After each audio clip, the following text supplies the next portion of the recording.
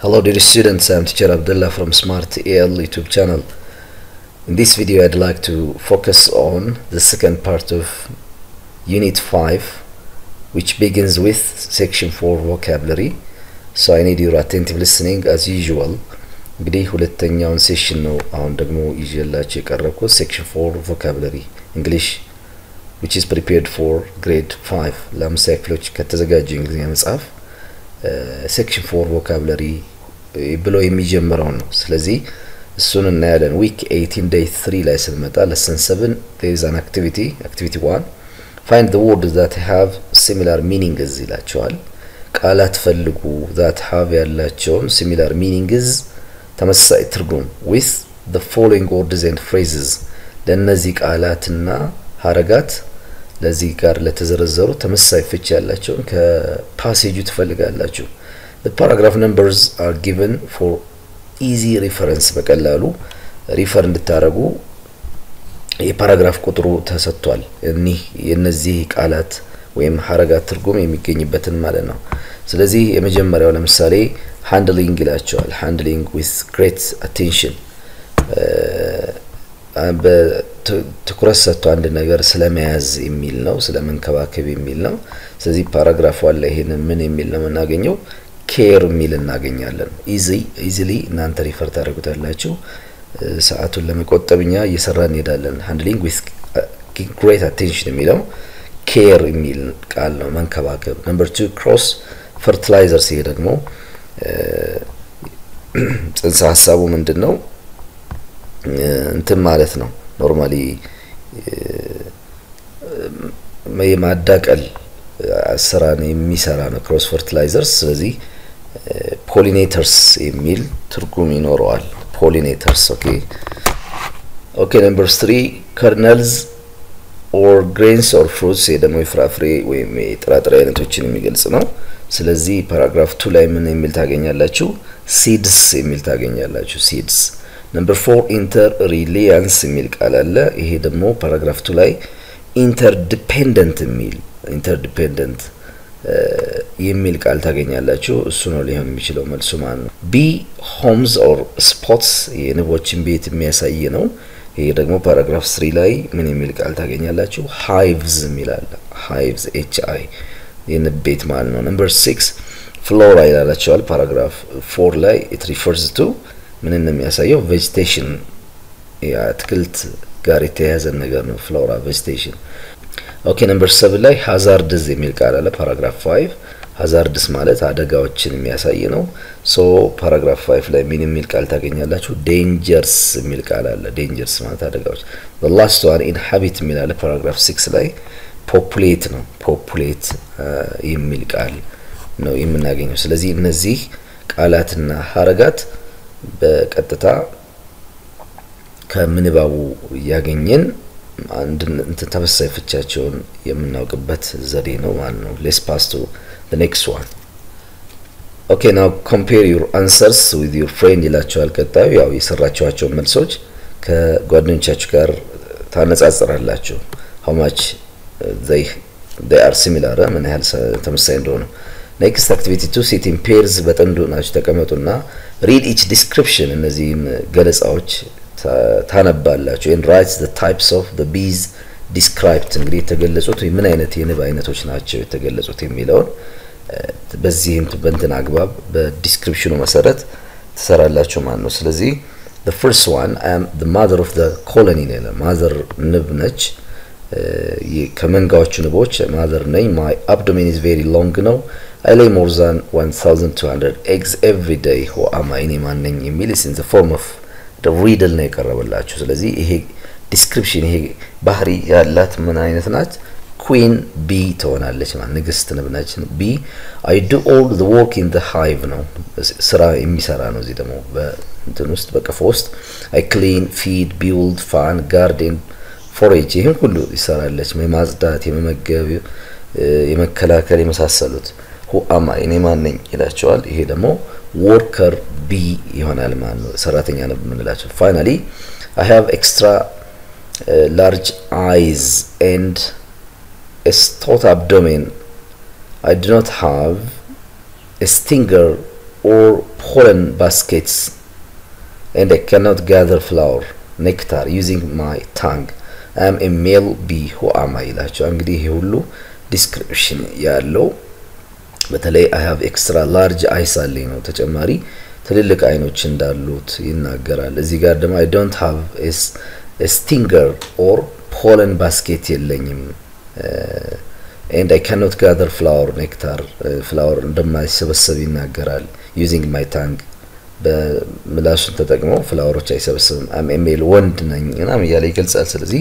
it will be what drones ነው ማለት ነው። drones ማለት እዚህ ተናዳፊ ንቦች ይሆናሉ ማለት ነው። Okay, when it comes to section 5 lesson it's about grammar no ስለ grammar ነው week 18 day 4 ላይ ነው lesson 8 this is about simple past tense ነው ስለ ሐላፊ ጊዜ የሚያወራ ነው። ሐላፊ ጊዜ ማለት v2 verb 2 ብለን የምንጠራውን ቅርጽ የሚይዝ ነው። normally it's an action which happened at a definite time in the past ነው አንድ ድርጊት የሆነ ጊዜ ላይ የታወቀ ጊዜ ላይ መፈጸሙን ለማሳየት simple past እንላለን። ለምሳሌ I ate በላሁኝ I went ሄድኩኝ I helped ረዳሁኝ መቼ yesterday last time ባለፈው ጊዜ an hour ago ከአንድ ሰዓት በፊት in 2010 በ2010 የመሳሰሉትን የምጠቀምበት የቅርጽ አይነት simple past tense ይባላል። activity 1 in the listening and reading texts above እንግዲህ ባዳመጣችሁትና ያነበባችሁት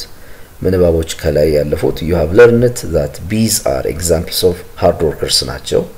and cooperation በመተባበርና ጠንክሮ በመስራት ንቦች ጥሩ ምሳሌዎች እንደሆነ አይታችኋል። now with a friend ከጓደኛ ጋር ሆና read the following story and find out how the story is related with the behavior of bees ከንብ ባህሪያት ጋር ምን ያህል እንደሚዛመድ በምንባባችሁ ላይ አንበባችሁ ለማግኘት ሞክሩ። the following questions may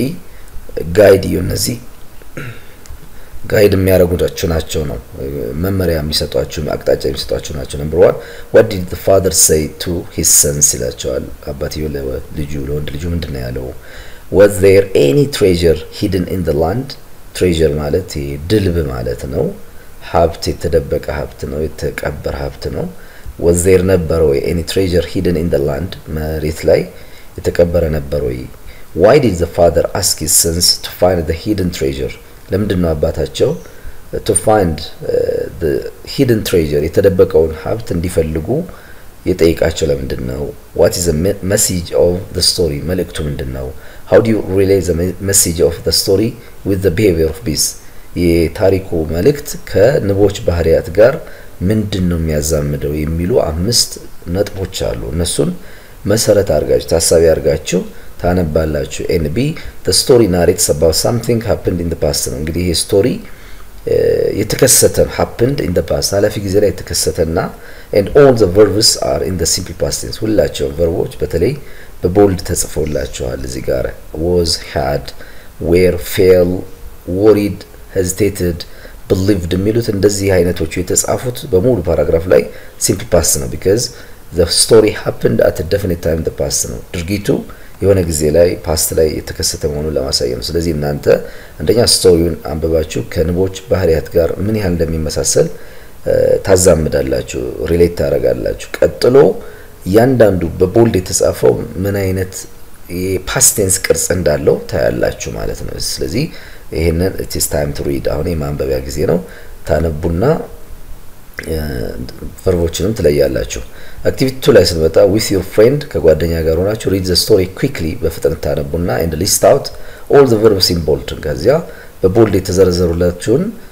ታወጣላችሁ። what do you know about the verbs ምንድነው ስለ ቨርቦቹ የምታውቁት? do they have similar forms ተመሳሳይ ቅርጽ አላቸው ወይ? could you group them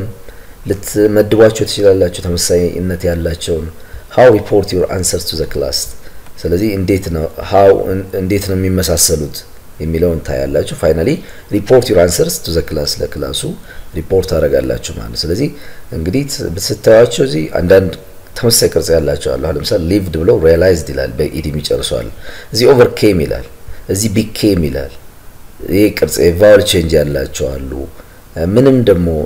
እዚህ earned ኢዲ ያለው አለ፣ planted ኢዲ ያለው የሌላቸው እንደዚህ አይነቶችን በአንድ ላይ የመመደብ ስራ ለመስራት ትሞክራላችሁ ማለት ነው። ስለዚህ ይሄንን ሲሰሩ you can easily understand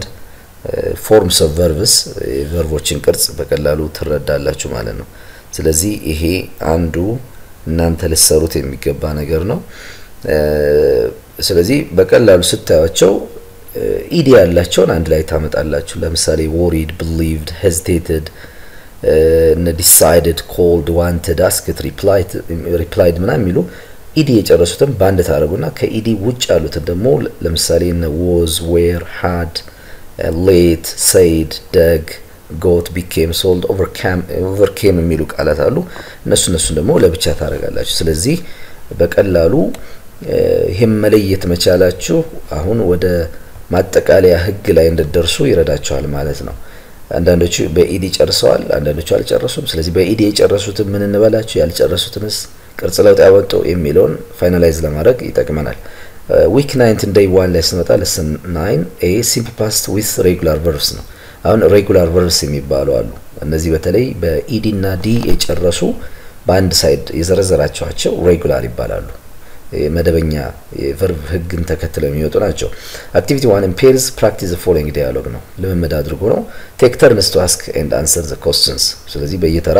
አንዳችሁ ጥያቄ አንዳችሁ ምላሽ ናችሁ ተገብራላችሁ did you attend the tutorial last week ይላችኋል yes I attended down the past tense ተጠቀመ what did the tutor talk about ስለምን ነበር she talked about talked past tense ነው did she talk to everyone in the program yes she talked to each of us ይላል እዚህ talked እና attended የሚሉ simple pastoች ተጠቅመዋል ለመጠየቅ ደግሞ እሱ past tense ምላሾች ለመጠየቅ የተጠቀመው did የሚል ነው did you attend did you eat በላህ እንዴ did you go ሄድክ እንዴ did you sleep ተኝተሃል እንዴ did you see አይተሃል እንዴ did you do ሰርተሃል እንዴ የመሳሰሉት ይሄንን ቅርጽ ስትጠቀሙ didን መላሹ ደግሞ simple past እንዲጠቀም መነሻ ይሆናል ማለት ነው እዚህ በሙሉ የምታዩቸው እነዚህ በዲድ ተጠየቁና መላሹ ደግሞ I asked I liked ያለ በsimple past tense መልስ ነው የሰጠው ማለት ነው now change roles and read the conversation again አሁንም ኮንቨርሴሽኑ ንግግሩን ደግሞ ጠያቂ ሆኖ መላሽ ሆኖ የማንበብ እንትን ተሰራላችሁ ማለት ነው let's pass to the next activity to listen mata use the above dialogue as your model and answer the following questions እንደ ሞዴል አርጋችሁ እንደ ኤግዛምፕል እንደ ምሳሌ ታረጉና እኔን የሚከተሉትን ተመልሳላችሁ ነው between you and your father is asking you questions on what you did last a day before ባለፈው ምን እንደሰራችሁ ትናንት ምን እንደሰራችሁ አባታችሁ ሲጠይቃችሁ እናንተ ምላሽ ትሰጣላችሁ ማለት ነው ስለዚህ father hi Donny how are you ይላል Donny hi dad I'm fine and you አንተስ እንዴት ነህ ብሎ በግሪቲንግ ጀምሯል ከዛ I'm fine did you do your homework yesterday አሁን past tense ለመጠየቅ ቀድም እንዳልኳችሁ did you በሚል ነው የምትጠቀሙት father ሜላ I'm fine እና did you do your homework yesterday ይላል አሁን ለምሳሌ አንድ ነገር ሰራ ተናገርክ ሄድክ ለማለት didን ትጠቀማላችሁ did you do ሰራህ መጣህ ለማለት did you come ሄድክ ለማለት did you go እያላችሁ ትጠቀማላችሁ መላሹ simple past tense ይጠቀማል yes dad I did ለምሳሌ ሰርቻለሁ I went ሄጃለሁ I wrote ጽፌያለሁ የመሳሰሉትን ትጠቀማላችሁ እነዚህን አሁን በእንትን ውስጥ በብራኬት ውስጥ ያሉትን ወደ simple past ነው ቀይሩ ለምሳሌ I completed ትላላችሁ I washed ትላላችሁ እዚህም I washed ትላላችሁ collect ሚል I collected visit I visited እያላችሁ ወደ simple past tense ተቀይሯቸዋላችሁ ማለት ነው now sit in pairs and practice the dialogue አሁን ዲያሎጉን ፕራክቲስ ታረጋላችሁ ማለት ነው the next activity will be activity 3 answer the following questions in complete sentences ነው የሚለው ሙሉ በሆነ ረፍተ ነገር እነዚህን ክፍት ቦታዎች ትሞላላችሁ then compare your answers with a friends ከጓደኞቻችሁ ጋር ታነጻጽራላችሁ number 1 did you watch the news last night አይታለሁ ፊልሙን last night ባለፈው ምሽት ይላል ስለዚህ አንሰርስ ምን ይሆናል ኖ በኖ ከጀመረ መልሳችሁ ኔጌቲቭ ነው የሚሆነው ስለዚህ ኖ ብላችሁ I didn't ነው የምትሉት I didn't ብላችሁ watch ነው የምትሉት I didn't watch the news last night ብላችሁ መልሳላችሁ did you visit the market this morning no I didn't ብላችሁ visit the market ታሟላላችሁ did you call no I didn't call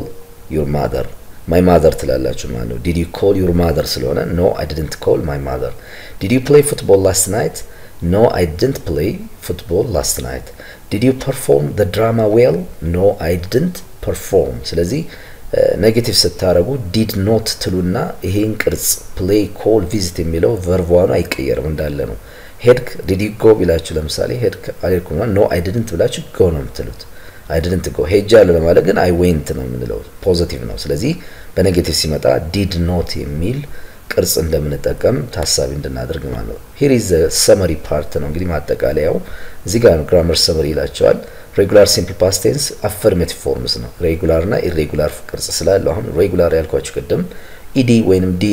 የሚጨርሱት ነው ስለዚህ easily እዚህ ጋር በቀላሉ the simple past is to describe an action ነው simple past መጀመሪያ ምን ማለት ነው የሚለውን ዲፋይን ስታደርጉ used ያገለግላል to describe an action አንድን ድርጊት ለመግለጽ ነው ምን አይነት ድርጊት that occurred የተከሰተ and was completed እንዲሁም የተጠናቀቀ መቼ in the past ኃላፊ ጊዜ ላይ አንድ ድርጊት የተጠናቀቀ መሆኑን ለማሳየት ነው ስለዚህ እሱ ለማሳየት ደግሞ ምን ይመጣል specific time ይመጣል like yesterday last time an hour ago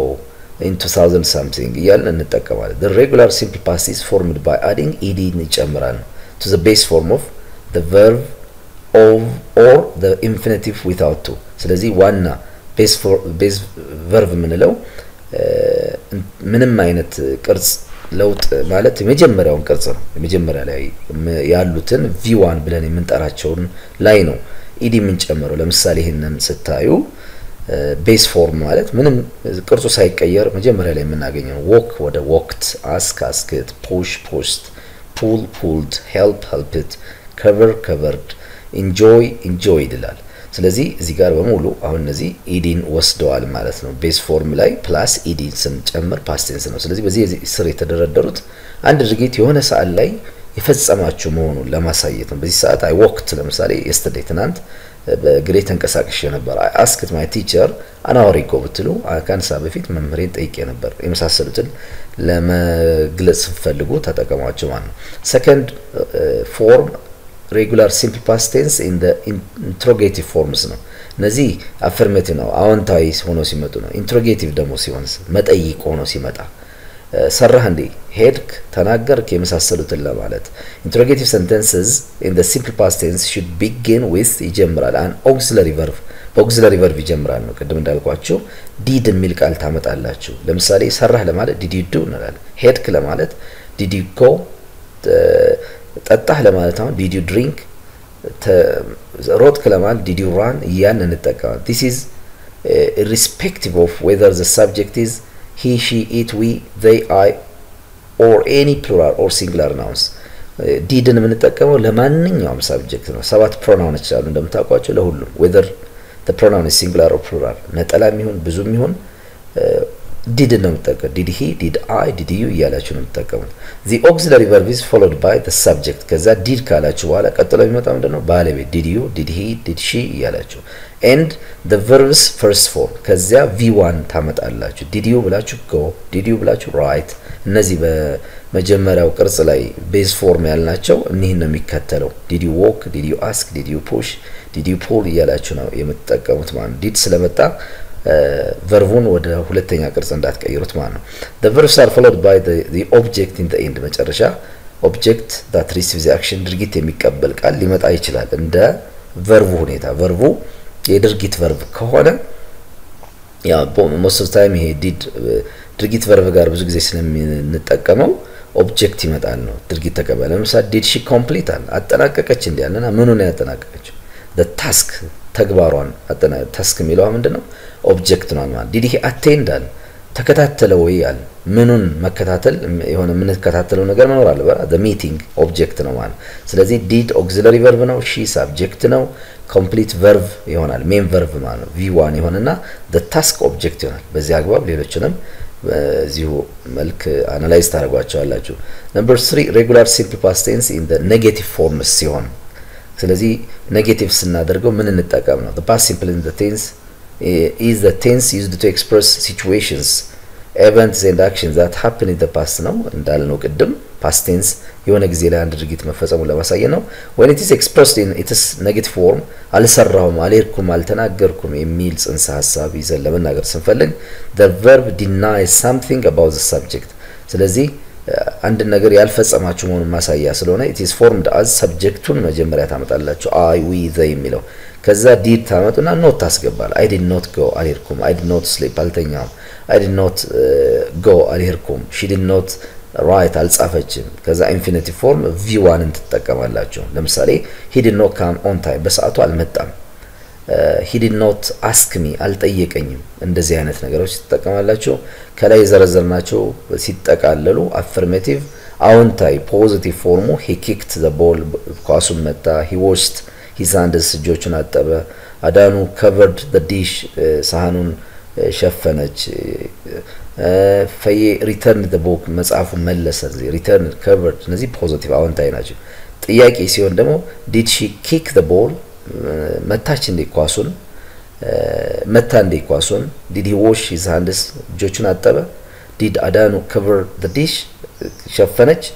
did ፈይ return the book መለሰ ስንል አሁን እዚህ ጋር በኢዲ የነበሩትን did ስናስገባ did ከገባ ኢዲ ይጠፋል ማለት ነው kick ነው እንጂ kicked አንልም wash ነው እንጂ washed አንልም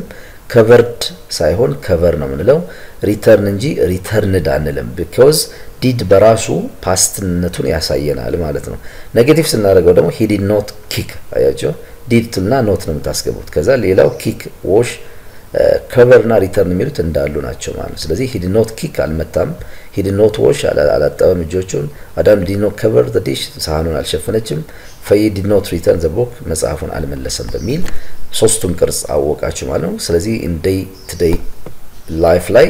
እነዚህን ተጠቀሙባችሁ ማለት ነው እዚህ ጋር students pushed ያው ተጨማሪዎች አሉ students pushed the door out ይላል we solved the problem did she students push the door did we solve the problem the students did not push the door out we did not solve the problem ያላችሁ ተከተላላችሁ ማለት ነው next week 19 day 2 ላይ ስንመጣ lesson 10 the simple past with irregular verbs ነው irregular ማለት ደግሞ የቅርጽ ለውጥ የሚያመጡ ናቸው which do not take d or ed at the end ነው d ወይም ed ቅጥያ የማይወስዱ ናቸው ቅርጻቸውን የመቀየር ባህሪ ያላቸው ከሆኑ irregular ይባላል ማለት activity 1 with a friend compare the following pairs of sentences pay attention to the verbs written in bold ነው ስለዚህ እነዚህን ቼክ ታደርጋላችሁ ለምሳሌ he talks to his friend every day ይላል ለምሳሌ talks የሚለው simple present ነው አሁን ጊዜ ነው ያወራል ነው to his friend every day ሁሌ ያወራል ይላል b he talked to his friend every day አሁን talks የሚለው ወደ talked ተቀየረ ወደ simple past ያውን ያወራ ነበር ወይም ደግሞ አወራ የሚል ይሆናል I used ተጠቀማለሁ pencil ይላል I used ተጠቀምኩ babies sleep ይተኛሉ ነው the babies slept ተኙ የሚል ቅርጽ ይኖራል ማለት ስለዚህ እነዚህ present እና past ምን አይነት ቅርጽ እንደሚኖራቸው ናቸው ed የወሰዱ ወይም d የወሰዱ ስለሆኑ እነዚህ regular past tense ተብለው ይጠራሉ ማለት መደበኛ እንግሊዘኛ ህግን ተከትለው የመጡ ናቸው have you noticed that the verbs in a are in the present simple በa ላይ ያሉት ያሁን ጊዜ ሲሆኑ while the verbs in b are in the past simple tense ናቸው ነው ይሄን አይታችኋል የመሆናቸውን ይያልነው also have you noted that talked and used are regular past ናቸው talked እና used የሚሉት regular past tense ሲሆኑ እዚህ ጋር ደግሞ sleep ብሎ slept ነው የሚለው slept የቅርጽ ለውጥ ነው ያመጣው የቅርጽ ለውጥ ስለመጣ while slept is irregular past ይባላል መደበኛ ያልሆነ በሚል ተለዩታላችሁ ማለት d እና ed ከወሰደ regular ነው ከዚያው ውጪ የቅርጽ ለውጥ vowel change ሊሆን ይችላል አንዳንዶቹ ደግሞ ቅርጻቸውን ሳይቀይሩ ራሳቸው present እና past ይሆናል like cut እንደምንለው ቅርጽ ሊኖራቸው ይችላል ማለት ነው when we finalize እናደርገው remember አስታውሱ ይላችኋል the past simple form of regular verbs is formed by adding the past simple ሐላፊ ጊዜ የሚመሰረተው ed or d to the end of a verb የቃሉ መጨረሻ የግሱ መጨረሻ ላይ d ወይም ed በመጨመር ነው in the present tense የሆነው verb ላይ d ወይም ed ሲጨምሩ ያሁን ጊዜ verb ላይ d እና ed ሲጨምሩ past tense ይሆናል ማለት ነው however ነገር ግን ይላችኋል we can't just add ed or d አንጨምርም irregular verbs irregular ከሆኑ ግን የቅርጽ ለውጥ ስለሆነ የሚያመጡት አይጨመርም ነው instead በአንጻሩ ምንድነው የምንሰራው the whole verb changes ቅርጻቸው ይቀየራል verboቹ or has the same form ወይም ደግሞ ተመሳሳይ ቅርጽ ይኖራቸዋል of the infinitive ማለት v1 ነው verb 1 ራሱ v2 v3 ሲሆን ቅርጹን ሳይቀይር past እና past tense ይሆናል ወይንም ደግሞ ቅርጹን ቀይሮ past tense ይሆናል look at these examples in ምሳሌዎች ማየት ትችላላችሁ ማለት ነው ለምሳሌ see ብለን ሰው የቅርጽ ለውጥ አምጥቷል I see አያለሁ ነው I saw አየሁ ይሆናል እዚህ ላይ sleeps past and present ነው ይተኛል ስንል she usually sleeps ትተኛለች ነው she slept ተኛች ነው ይሄም የቅርጽ ለውጥ አምጥቷል irregular past tense ነው here he cuts ብሎ he cut ነው cut የሚል ቅርጽ ይኖራል እዚህ ጋር s የጨምር ነው he ስለሆነ ነው they ቢሆን ኖሮ they cut ይሆናል ማለት ነው ስለዚህ ፕሬዘንቱም ፓስቱም ተመሳሳይ ቅርጽ ይኖራል ማለት ነው ስለዚህ irregular past tense በዚህ መልኩ እንረዳቸዋለን ኖት ብሎ appendix 1 at the back of your textbook የመጽሐፋችሁ መጨረሻ ላይ presents ያቀርብላችኋል appendix 1 the list of English irregular verbs ሊስታቸውን ዝርዝራቸውን የirregular verbsን አስቀምጦላችኋልና የመጽሐፋችሁ ጀርባ ላይ ያሉትን ዝርዝሮች ለማጥናት ሞክሩ ለመሸምደድ ሞክሩ አክቲቪቲ ላይ ስመጣ with a friend ይላችኋል ከጓደኛ ጋር ሆናችሁ read the story below አሁን ወደታች ከታች የቀረበውን ታሪክ ታነባላችሁ carefully በጥንቃቄ and answer the questions below then እነዚህን መልሶች እነዚህን ጥያቄዎች ትመልሳላችሁ the first one write out the verbs in bold into regular past and irregular past verbs እንግዲህ በምንባቡ ላይ የቀረቡ ቨርቦች አሉ past tense ቨርቦች some are regular ናቸው አንዳንዶቹ irregular ናቸው ስለዚህ እነዚህን በሁለት ካቴጎሪ አድርገን በሬጉላር past tense ያሉትን በሬጉላር past tense ስር irregular የሆኑትን በirregular ስር ተዘረዝራላችሁ ነው if you find it difficult ምናልባት መለየት የሚያስቸግራችሁ ሲሆን refer to appendix 1 at the back of your textbook መጽሐፋችሁ ጀርባ ላይ as a reference መጠቀም ትችላላችሁ ነው second question make your own sentences ነው የራሳችሁን አረፍተ ነገር ደግሞ ትሰራላችሁ using at least 5 of the irregular verbs ከዘርዝራችኋቸው ቢያንስ 5ቱን ተጠቅማችሁ ደግሞ የራሳችሁን አረፍተ ነገር ትሰራላችሁ the bees and the tortoise ሚል ነው ርዕሱ bees ንቦችና the tortoise ማለት ኤሊ ሚል ርዕስ ነው a fable from Mali ነው fable ነው ተረት ነው ስለዚህ እዚህ ጋር በነገራችን ላይ በቦልድ ተጽፈዋል ነው የሚለው ግን በቦልድ አልተጻፉም ቦልድ ማለት ደምቀው ወይም ጎላ ብለው ስላልተጻፉ በቀላሉ እነሱን በማየት ነው አንድ ባንድ በማንበብ ማግኘት እንችላለን ለምሳሌ እዚህ ጋር had የሚል ቃል አለ had has እና have past tense ነው irregular ነው madeም እንደዚሁ irregular ነው made had made ደግሞ የሜክ past tense ነው irregular ነው ቅርጹን የቀየረ ነው እዚህ ጋር ስንመጣ danced የሚለው ed ከወሰደ ዚም hammed የሚለው ed ወስዷል እነዚህ ደግሞ regular ናቸው the other one heard የሚል ቃል አለ የhear past tense ነው irregular form ነው ይሄም the other part invited የሚል አለ regular ነው የinvite past tense ነው okay the other part በቦልድ ቢጽፉት ጥሩ ነበር በቦልድ አልተጻፈም anyhow okay the other one decided የሚል አለ የdecide past tense ነው regular ነው tried የtry regular had የሚለው እዚህ ጋር አለ had has እና have past tense ነው እዚህ ጋር irregular tried irregular succeeded regular እንደዚህ ያላችሁ እንግዲህ ሙሉን እዚህ ውስጥ ያሉትን እንትን ብላችሁ ለይታችሁ ታወጣላችሁ እዚህ ጋር አሉ ለምሳሌ offered regular laughed regular ነው went ይላችኋል የgo past ነው irregular ነው ደግሞ told የtell past tense ነው irregular ነው ጋር played play past tense ነው regular had አይተናል irregular disappeared irregular disappear past tense ነው excused regular tense regular verb ነው የexcuse walked የwalk past tense ነው regular tried አይተናል regular የtry protected የprotect past tense ነው regular had አይተናል regular irregular ብለናል finally failed regular የfail past tense ነው እንግዲህ እነዚህ እስካሁን የዘረዘርናቸው የkinds of verbs ናቸው kinds of simple past ናቸው some are regular some are irregular እንግዲህ በregular ያልናቸው ዲና ኢዲን ወስዱ ናቸው irregular የሆኑት ደግሞ የቅርጽ ለውጥ ያመጡትን ይሆናል ማለት ነው the third one what have you learned from the story ይላል ምን ተማራችሁ ይላል ኖርማሊ ስቶሪው የራሱ የሆነ ታሪክ አለው አሁን ሬጉላር እና ኢሬጉላር ነው የለየ ነው እንጂ ታሪኩን አንባችሁ ደግሞ ቲሙን ጭብጡን መናገር ትችላላችሁ why do you think the bees didn't invite the other animals to join them in their celebration ይላል እዚህ ጋር additional normally understanding questions አሉ comprehension questions አሉ የመረዳት ጥያቄዎች ኒን